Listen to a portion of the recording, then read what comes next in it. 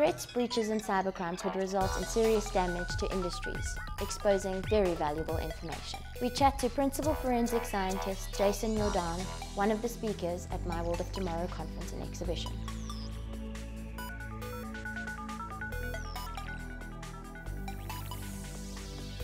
The Internet of Things is fundamentally changing the way the world is connected. If you look at the traditional internet, you had networks and devices connected to the internet, and they were predominantly computing devices, servers, computers, laptops, and now cell phones.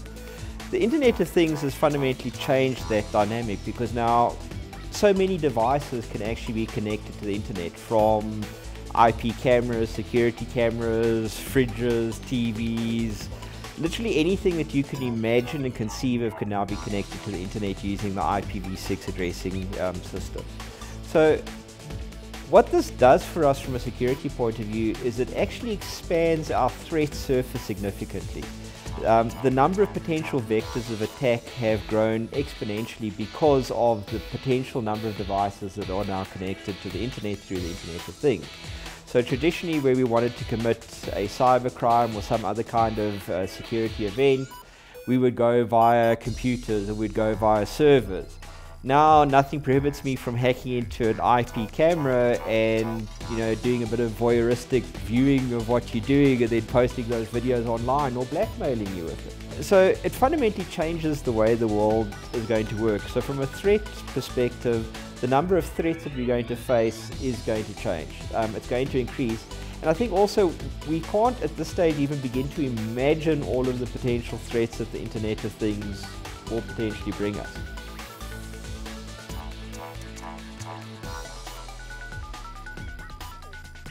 Probably the most common one that we encounter to a large extent is still fraud committed via the internet.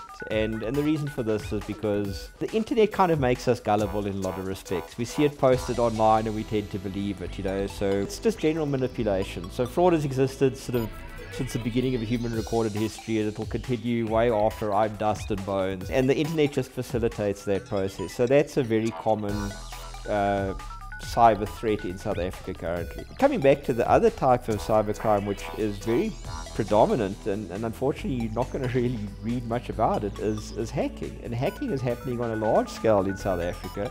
It's very seldom reported.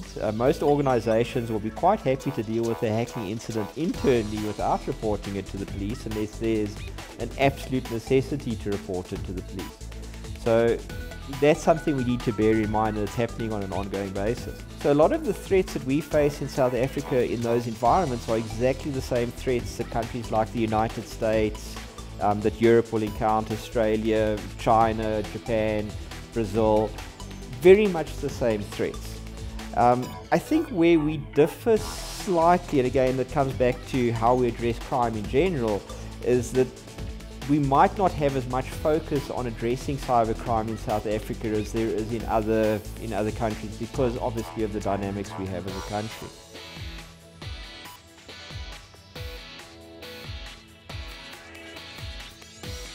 South African companies invest a lot in information security in general. But the information security landscape, not just in South Africa but internationally, is dominated by vendors. And the vendors sell the latest widgets. The thing is that not a single one of these technologies actually means that you are 100% secure. But unfortunately, boards and sort of boards of directors in organizations then are brought under a sense of security that, well, we have all of this technology, we've invested in it, so we must be secure. But the simple reality is there's not one single magic bullet, there's not one single technology that will make you entirely secure, because if I'm a bad guy and I want to get inside the organization, I will find a way to do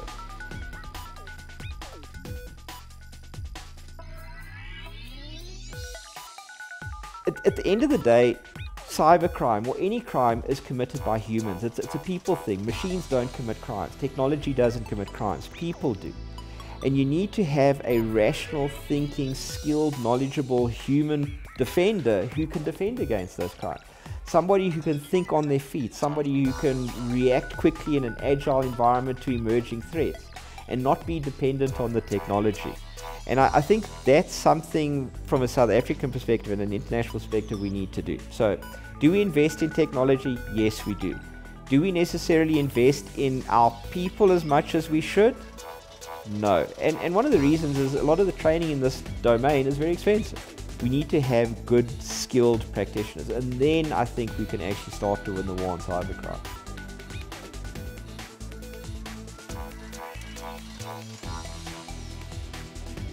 The policymakers we tend to forget is civil society. So often we think about government as being the drivers of policy in any particular country. And we forget that as citizens of our country, we have a role to play in the development of policy ourselves. Government tends to take a top-down approach to policy, where civil society can take a bottoms-up approach to policy. And as civil society, we need to start informing the policymakers of the real threats and the real issues that need to be addressed. We as civil society need to address these issues with our own constituents. We need to speak to the people we know, we need to get into the schools, we need to get into the universities, we need to start sensitizing people about the risks of cybersecurity. We need to realize that in the 21st century, our commodity, our value is not the widgets we produce or the services that we offer or any of those type of things. The commodities that we need to protect is our information. Our information is the thing that has value in our organizations in the 21st century. And we put so much time and effort into protecting our buildings and our inventory and all of those type of things, and we don't put the same amount of effort and care into protecting the one thing that really gives us an advantage, and that's our information. And I think that's, from a corporate perspective, the policies that we need to seriously address.